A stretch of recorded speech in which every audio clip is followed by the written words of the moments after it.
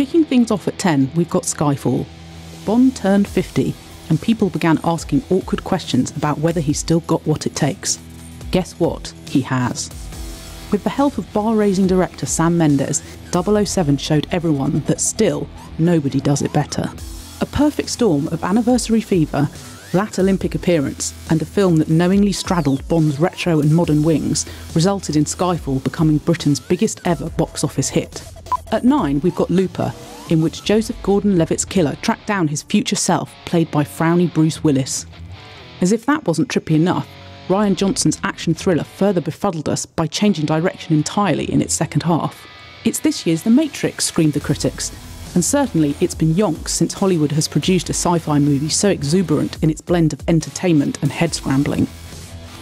In 8th place, it's superhero mega match time, as all of your fanboy dreams come true, with Hulk, Iron Man and friends joining forces.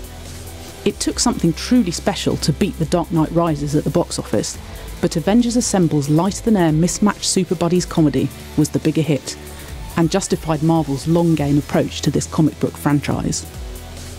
Next, we have a film based on a classified covert operation that only surfaced a few years ago. Director-star Ben Affleck told the unlikely but true life story of the making of sci-fi epic Argo, in reality the cover for a 1979 CIA mission to rescue US diplomats from troubled Iran. An unfashionable subject was given a makeover by combining white-knuckle tension with satirical Hollywood-baiting comedy. A dark horse for Oscar glory? Quite possibly. Up next is The Dark Knight Rises, 2012's most anticipated blockbuster. Christopher Nolan concluded his Batman trilogy with an operatic, apocalyptic, IMAX-sized epic, as Tom Hardy's Bane put Bruce Wayne on the back foot. Rises finally lifted the curse of the superhero threequel, as Nolan's reinvention of the genre achieved a massively satisfying conclusion, provided you could understand what Bane was saying, of course.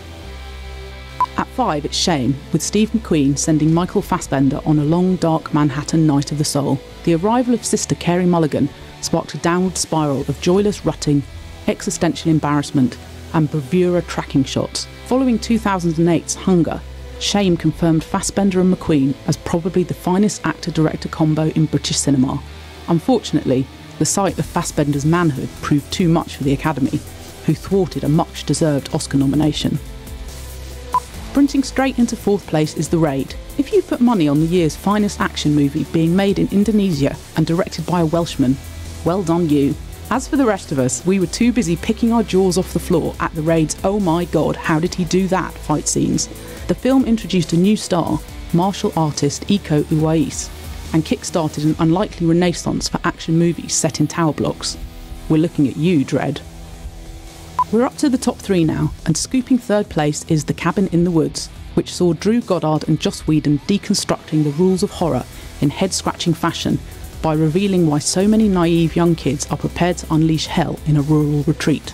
The twists mounted up from the first scene until the entire genre had been turned inside out. Simply put, you'll never watch a traditional horror film in the same way again.